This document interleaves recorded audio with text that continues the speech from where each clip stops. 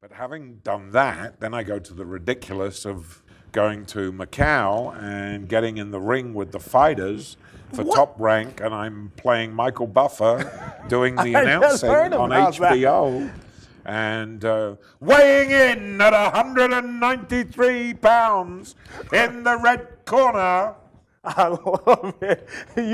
Are you excited to do it? Are you excited to be there for that? It's the first time I've ever done it. You know, I love doing brand new things for the first time. But you also recently, I guess, made someone's dream come true, to sort of speak, when you did the Showtime special with Floyd Mayweather, and of course he said that he grew up with Lifestyles of the Rich and Famous, and asked you if you would do the opener for that when you interviewed him. One of the great things about doing Lifestyles of the Rich and Famous for 14 years was that it did change a lot of people's lives. Never a week goes by without somebody coming up to me and genuinely saying that their life was changed by watching the show.